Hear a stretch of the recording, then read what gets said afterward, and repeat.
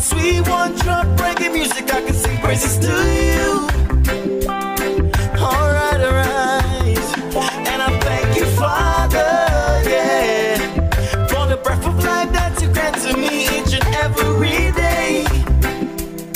I'm bringing thanks and praise. Thank you for the birds, thank you for the bees, thank you for the river, thank you for the sea, thank you for the blessing of pure sanity. I'm out to speak your message in a voice so I can see so many blessings, I can count them one by one. I'm a living proof of what the Lord has done, and I can count my blessings 3 by 3, but that would take eternity. So Lord, I want to say thank you for that sweet one drop reggae music. Praise the Lord. Hallelujah. It's another blessed morning that we could be in the presence of the Lord. We are fortunate to be alive and well. And as I always like to say, this is the day the Lord has made. We will rejoice and be glad in it. It may have been raining all over Dominica, but we thank God that we are safe and that we are reigning in the inside, and we're able to worship Him in spirit and in truth. We are blessed to be here and to worship Him in spirit and in truth. We want to welcome you, those of you who are viewing us this morning through the internet, through Facebook, through WhatsApp. We want to welcome you to the Wharton Waven Pentecostal Church, where Jesus Christ is the Lord and every member a minister. May the Lord continue to bless you as we go throughout this morning's service. Hallelujah. May we pray this morning as we bow our heads and look to the Father in prayer. Thank you, Jesus. Father, we bless your name. The great and mighty one, excellent God. El Shaddai Elohim. You are the all-sufficient one. You have kept us. You have given us your grace and your mercy. We say thank you, Father. Thank you for remembering us. Thank you for looking down upon us, Lord. Thank you, Father, for all your many blessings you have bestowed upon us, Holy Spirit. You've released your angels to protect us, Lord, from accident and incident, Father, from the wiles of the enemy, Lord. You've released goodness and mercy, because your word says, surely goodness and mercy shall follow us all the days of our lives, and we will dwell in the house of the Lord. And as we come before you as their children, we ask, oh God, that you will show out your blessings upon us, Lord, as we empty out ourselves, Lord, and we pray, oh God, your Spirit will fill us up to overflow. As we give ourselves to you this morning, we ask that your Holy Spirit will reach out, oh God, and continue to strengthen, oh God, touch many lives, oh God, that needs strength this morning. You will minister grace, you will minister strength, and you will minister to their hearts wherever they are listening this morning. Let your Holy Spirit, oh God, be in our midst as we welcome you in this place this morning. Bless our brothers, our sisters, Lord God, wherever your name is being uplifted this morning in Dominica. We ask of your many blessings around the Caribbean, around the world, Father. Let Jehovah be exalted. Let his name be glorified forever. And we will bless the Lord at all times. His praise shall continually be in our mouths. We thank you, Father, for your many blessings. Once again I pray in Jesus' name. Hallelujah. Bless the Lord, bless the Lord, bless the Lord. I want to encourage you this morning to look to Jesus, who is the author and the finisher of our faith. Regardless of what you may be going through, we know that our anchor holds in Jesus, steadfast and sure while the billows roll. So this morning I want to encourage you to hold on to Jesus. Cover yourself with the blood. Claim the blood of Jesus over your home, over your children, over your family, over your loved one, over your community, that God's protection will continually be over you. So I want us to just do some declaration, and I want you to take it with heart. And as you say these declarations, let it bring meaning to you. Let it speak into your lives as we come together as the children of God. Hallelujah. I would like you to repeat after me this morning. I hold the blood of Jesus against demonic delay of my miracle. I hold the blood of Jesus against failure at the edge of my success. I hold the blood of Jesus against lack of good helpers. I hold the blood of Jesus against fruitless efforts in my life. I hold the blood of Jesus against occupying wrong position. I hold the blood of Jesus against every delay and denied promotion. I hold the blood of Jesus against dead accounts. I hold the blood of Jesus against evil divination. I hold the blood of Jesus against lost foreign benefits. I hold the blood of Jesus against satanic prophecies. I hold the blood of Jesus against vagabond anointing. I hold the blood of Jesus against prophet starvation. I hold the blood of Jesus against tortoise and snail anointing. Hallelujah. Father, we thank you for the blood of Jesus. Let's continue to claim the blood of Jesus. Let's continue to release it over our lives, over our homes, over our loved ones. We'll stay connected, we'll stay protected. When the enemy comes in like a flood, the Spirit of the Lord will raise the standard against it. When you get up in the morning, cover yourself, cover your home, cover your entrance with the blood of Jesus. Because the evil one is out there trying to destroy God's people. But the word of God says, greater is he that is in us than he that is in the world. The blood of Jesus is a great and mighty weapon. Use the blood of Jesus. Use the name of Jesus. We will be victorious. You will be victorious.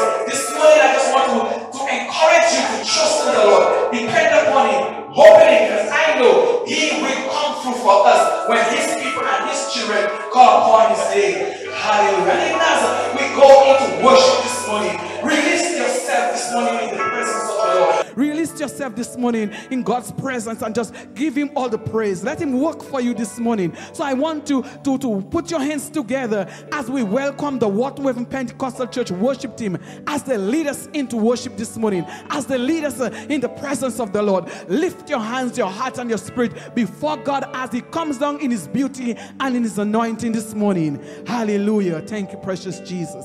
Welcome, worship team. You are worthy of praise. You are worthy of glory.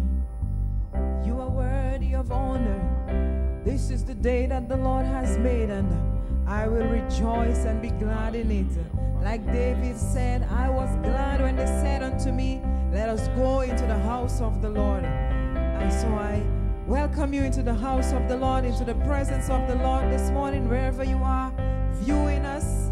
This morning we invite you to join us as we worship the King of Kings and the Lord of Lords. He's a marvelous God. He's an awesome God. He's a great God, and he deserves all the praise. He deserves all the glory and all the honor. Let everything that have breath praise his name this morning. Hallelujah. We bless your holy name, Jesus.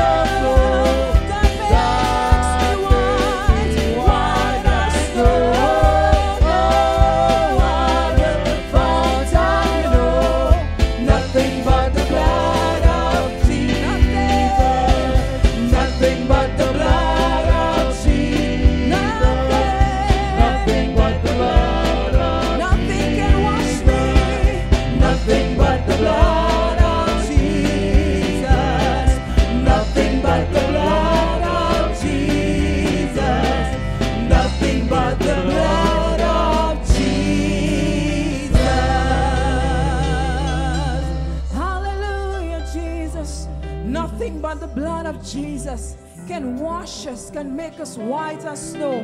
No matter how down you have fallen, how low you have fallen, how much you have sinned, the blood of Jesus is the only thing that can cleanse you, that can make you whole this morning. Nothing but the blood of Jesus this morning. Hallelujah, Jesus. The blood of Jesus has rescued me, and it can rescue you this morning. Hallelujah. He has rescued our souls from sin. He has rescued our lives from the hands of the enemy. Hallelujah, Jesus. And He can do the same for you. Wherever you are, watching us, viewing us this morning, God is able to rescue you. He's able to set you free. He's able to deliver you this morning. Hallelujah. We bless your name. He's able to put the broken pieces back together again. Hallelujah, Jesus. We bless your holy name. We worship you, Lord. You are worthy, Jesus. We bless your name. Hallelujah.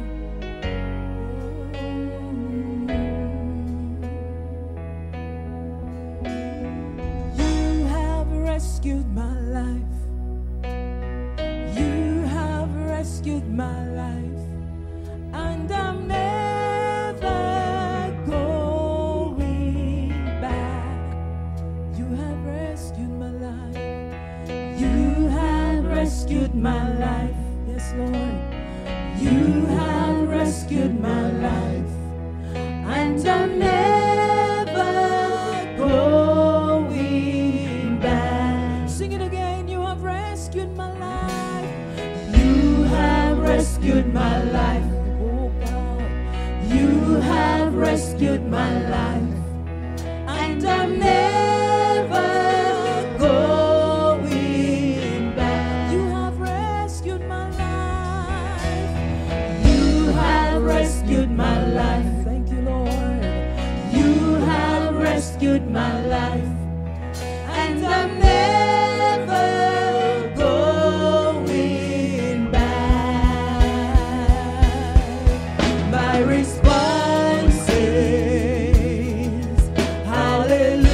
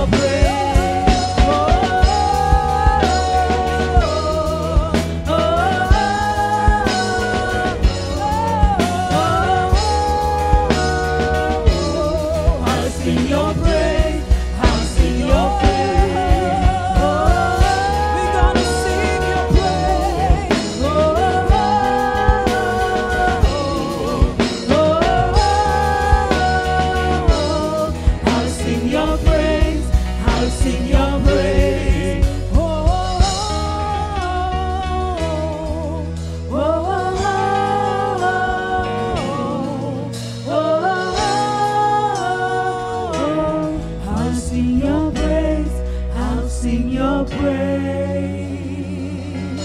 Hallelujah, Jesus. You have rescued our lives, Lord.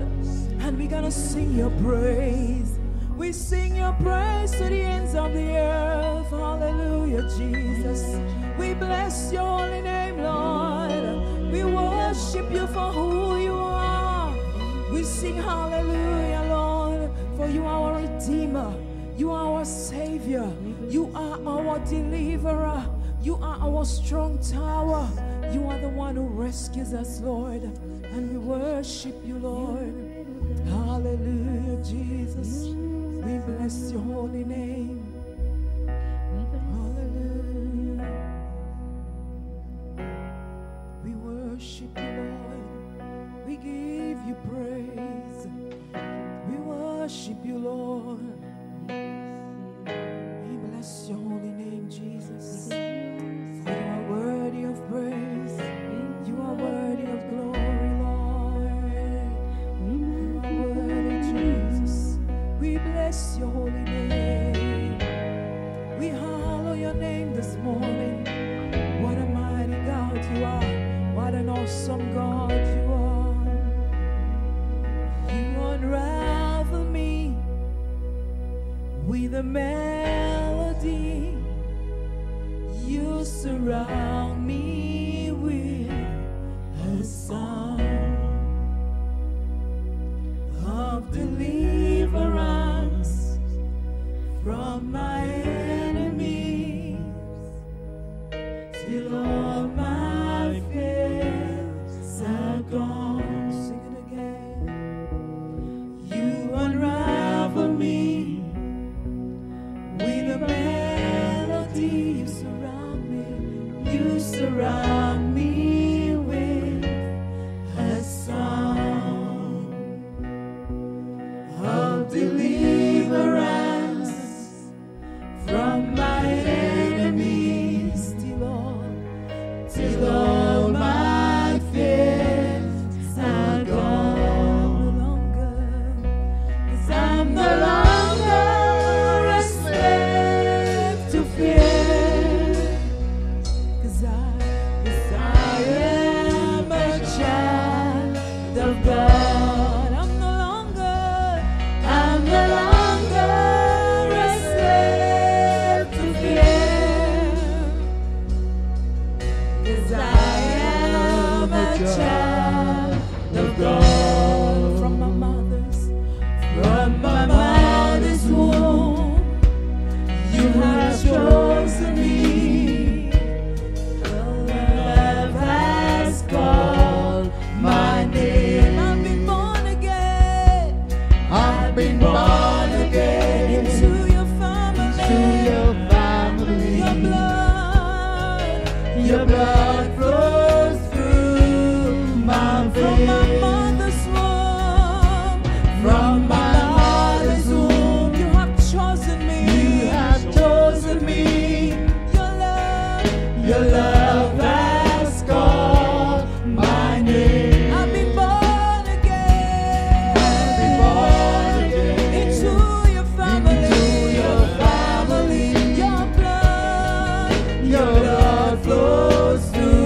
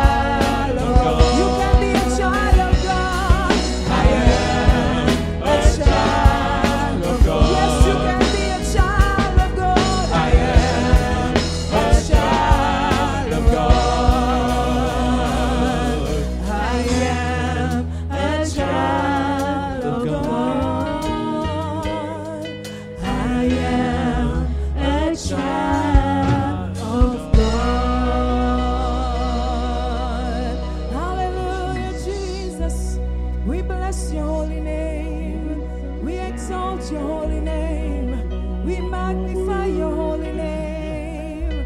You are worthy of praise, Jesus. Yes, we are children of the living God. We bless your holy name. So without any further delay, we want to welcome Sister Paula Pharaoh as she ministers to us this morning on prayer and fasting. Let's put our hands together and welcome Sister Paula. When I was asked about prayer and fasting, Pastor called me. You know, sometimes you go through difficulties and nobody knows. And when Pastor called me, I was at my table preparing my schoolwork. And something just told me, repent. I said, repent? What about repent? So I stayed there. The Bible tells you, delayed obedience is disobedience. So I was battling with repent. But this week I was really sick, wasn't feeling well. And then I was in church on Sunday. And I asked the teachers to send the children up to the class for me. I could not go downstairs. I cannot go down this step, come back up this step with how many classes. Just send the children up for me. And a child did something. And under my breath, I said something. And one time I said, Lord, forgive me. And I said, okay, repent. So this morning I'm going to speak to you, to us, all of us, about repent. Even if we're in church, it calls for repentance. And there are different ways that we can repent. Let us pray. Father, I thank you. I thank you for your word that will never return to us void, but it will accomplish what it says it will. Father, I came here to speak on your word, Lord Jesus. You, O Lord, you take over and you speak through me, O God. Let your spirit and your power flow through us, Lord Jesus. Everything, O Lord, that I said belongs to you. I make this prayer in Jesus' name. Amen. Pastor said prayer. What is prayer? Prayer, as we know, is daily conversation with God. We speak to God. We speak to God early hours of the morning. We speak to God through our sleep. And we speak to God through different circumstances throughout the day. Repent sounds like a harsh word. It sounds like a harsh word or negative word. Doesn't it? But sometimes when we say about repent, we think of the person with their life that is open, an open book, that we see that's living in sin. We see for these people to repent. And we never think about ourselves, the little mishaps that we may do that we need to repent. Repent of a God, the ongoing and chronic struggles of our life. We struggle throughout our life. It is no joke. The life is a struggle. We struggle, and there are certain times that we are down. And that's the time we need to ask God for repentance. If we turn our Bibles to 1 John 1 and verse 9.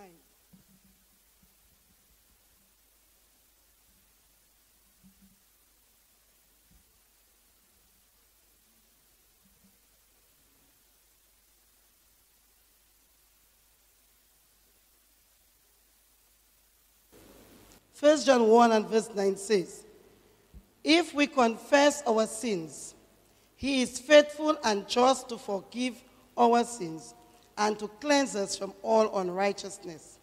So he's asking us to confess our sins. We are not perfect. Okay, only Jesus was perfect and he walked on the earth without sin. Sharing our struggles and our sins with him is not meant to be an act of punishment, but rather one of love.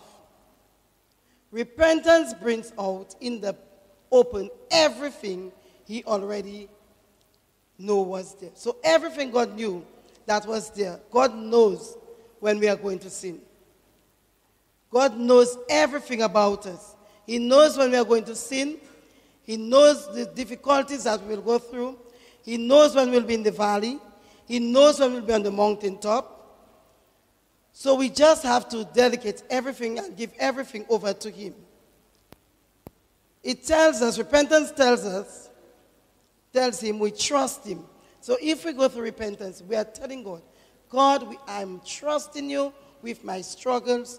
I am trusting you with my problems. I am trusting you with my difficulties. The worst part of ourselves, and it allows him to do work and transforming us from the inside out. We need to be transformed from the inside out, not out and then in.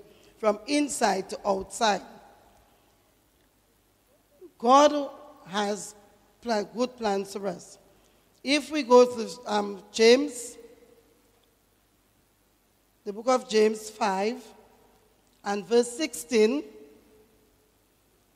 it tells us that confess your trespasses to one another and pray for one another that you may be healed.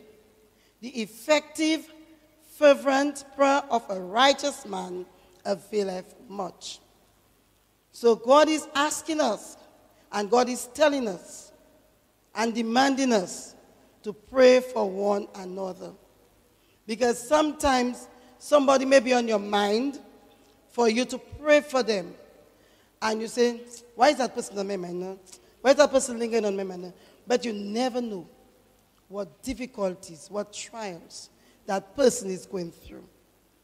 That person may be faced in the worst circumstance of their life. And we are just there and we say, okay, everything is okay. But remember, delayed obedience is disobedience. Today, let's take a moment to get real with God. Let us think of the things that we do that nobody knows, the hidden sins that nobody knows, but one person, God knows. God knows all the hidden sins of our lives. So we may try to fake and fool others, but God knows. And you know, I always tell myself, and I tell my coworkers, people may say what they want about you, but what God says about you, that's what He's going to do for you. And I tell the children that what God says about you, somebody, teacher will say you cannot learn or you will not learn. God haven't said that to you. God has never said that you will not learn. Okay? And teachers put curses on our children. I can tell you that. Teachers put curses on our children. And then, because most of them are not Christians, and they don't know the word. I told them this week there, you're like confessing negative on people's children. Stop it. Stop it. The children, some may fall by the wayside, but let us, because the children are the men and women of tomorrow. When we have gone gray and old, and we cannot do much, we have to depend on the children to take God's word forward. We have to depend on the children to have the church going. So that is why we have to try to keep them there. We have to try to keep them under God's will. And we have to pray for them. Even if we see that they are sliding, we have to pray for them. God knows everything about us. And in spite of all, He still loves us deeply. God loves us very deeply. Because so many things could have happened to us. We travel every day under those mountains there. We travel in the rain. Sometimes when we are driving, we cannot even see the road properly. And we know that is the love of God and that is the grace of God. Nobody else can do it for us. That is why we have to be grateful. We must be grateful to God. Because I'm telling you, the drivers on the road today, they are not easy. They are not easy. And then some people say, I'm not driving. But when you are on the road, you know what God is able to do for you. Because not too long, the tree by Dr. Taylor, it broke into pieces. And when I was going down there, Van Tandem went down there 3 times trying my Jeep putting brakes. And when we were going, I was going to work. I said, oh my God, God, you are so great. He said, but that wasn't there. I said, oh, it's because of the goodness and the mercy of God. We travel, we know that. Oh, God is so good to us. But the more we allow sin and shame and guilt to hide our struggles, the more we can see ourselves become less engaged in conversation with God. So the more we allow that sin to think our struggle, define us, is the less we get closer to God. Our conversation with God, we cannot do that. We battle to converse with God. And He wants us to converse with Him daily. So that the repentance clears the path between us and becomes blocked by sin. So repentance clears the path. If we repent, it's going to clear the path that is blocked by sin. If we go to our Bibles to Acts 8. Acts 8, verse 20 to 23.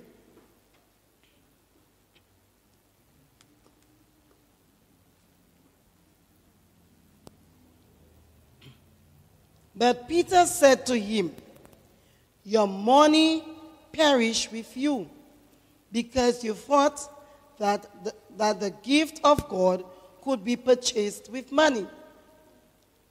You have neither part nor portion in this matter, for your heart is not right in the sight of God.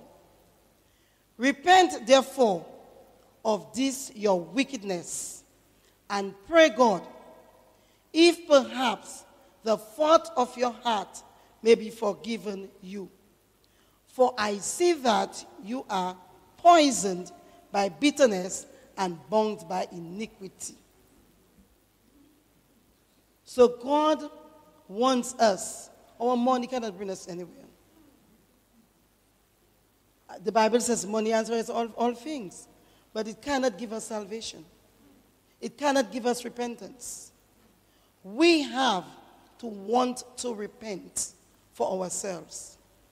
Even if we say to repent, our inner being, have to want to do it. We have to search ourselves to see where the sin lies. So often there are struggles we wrestle with over and over again. We lay them down at the feet of Jesus, only to pick them up when life punishes us too far. So when we are punished by life circumstances, the same sins that we've put down, we pick them up. Oh boy, I don't have stuff for my children. We go and we probably take somebody's stuff or whatever. We are not waiting for God to provide for us. We will not go hungry. No. The children will not go hungry. No. Don't believe that the children will go hungry. They will not go hungry. God will show you something that you can make for them. They will not go hungry. So don't see somebody banana them and say, boy, I can get 2 grain in that tree for me to cook for my children. It's not yours. It doesn't belong to you. You did not plant it. The Bible said to ask. You can probably ask the person. And if the person wants, they will give it to you. All of these are hidden sins in our lives. By taking what we did not plant. Maybe sometimes it is our bad attitude with people we love the most. Sometimes it shows some bad attitudes. We need to repent about that. We display something and then, okay, it's okay. No, it's not okay. We need to repent about that. And probably, and in most cases, go to ask God for forgiveness. We sit, we reflect, and we're going to say, boy, how I dealt with my brother this afternoon there. Would Jesus would have done that? Think of what Jesus would have done. And we deal with others. And we go and we ask for forgiveness because God wants the best of us. Maybe it's how we handle our finances as the gifts He has given to us. So sometimes we don't pay our tithes and offering, and we struggle. We struggle. We go through that struggles, that road. You know, I have heard parents say that, Miss, I didn't give the child anything this morning. And you go to your principal and she said, she gives you an attitude, and you say, boy, let me see what I have in my bag to give to that child. You know, because the principal is not a Christian and doesn't understand. But I said, but the child cannot go hungry. And they still beat the children because, how can you beat a hungry child? Okay?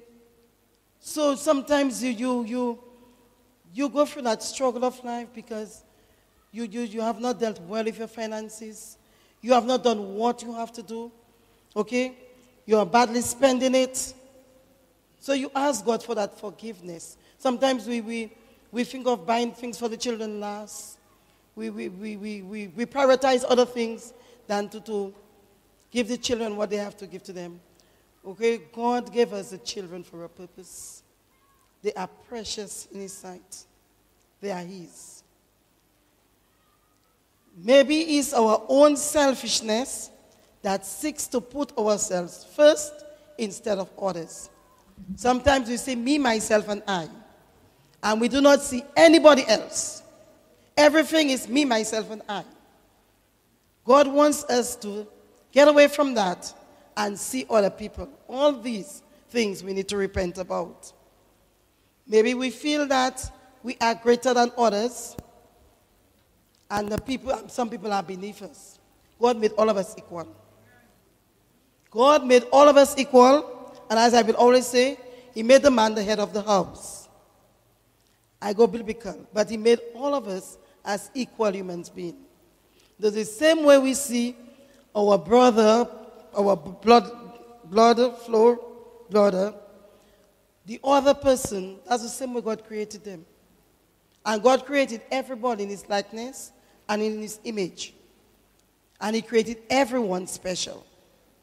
So we may be more educated than others, yes, because we took our education seriously, but we are not greater than others. God made us equal. Each one of us has areas in our lives that we need to keep being honest with God about. So there are areas in our life we search deep, and we search and we know that there are areas in our lives that we need to be honest with God. God knows the areas, you know. It's us that have to tap in and find the areas. Because sometimes that neighbor might begin us a lot of trouble. And we want to tell them off. We want to tell them something. But we have to be careful. Because if we said that we are godly people, we have to live godly lives. And God will not want to tell them off and tell them something. We pray for that neighbor. All of us have neighbors getting us trouble in at one time or the other. They test us. They test us to see how far they can go with us, how far we will, until we break, bend or break. They want to bend us. They want to break us. They say, you're a Christian? You say you're a Christian? I'll fix you up. That is their intention. They want to fix us up. But you can fix them up, by praying for them. We can fix them up by praying for them. And that neighbor will not give us trouble. But the devil will always send them to attack us.